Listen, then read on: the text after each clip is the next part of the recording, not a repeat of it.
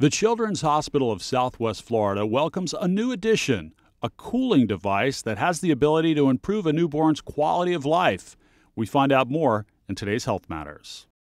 When we want to preserve food, we place it in the refrigerator or freezer. When we're uncomfortable, we may turn down the air, and now another cooling device is helping to reduce and prevent brain damage in newborns around Southwest Florida. Therapeutic hypothermia is felt to be a neuro-protective intervention. Therapeutic whole-body hypothermia is used when an infant is born with brain injuries. Let's say there's problems at the time of delivery. Those brain cells that are damaged go through a period where there's a window of opportunity for treatment. To avoid and limit severe brain damage, the newborn is placed here and their body temperature is slowly lowered to 92 degrees Fahrenheit.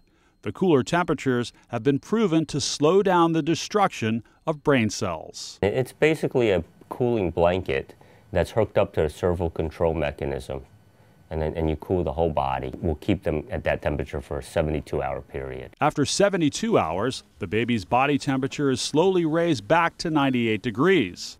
Dr. Liu says without immediate action, an infant born with moderate or severe brain damage can have severe disabilities. The babies that are candidates for whole-body hypothermia are babies who sustain asphyxia.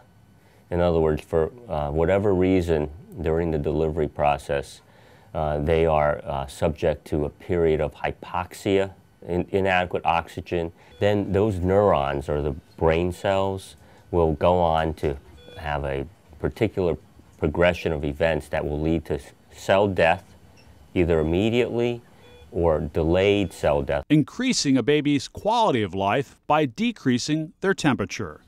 Reporting for Lee Memorial Health System, I'm John Bafar.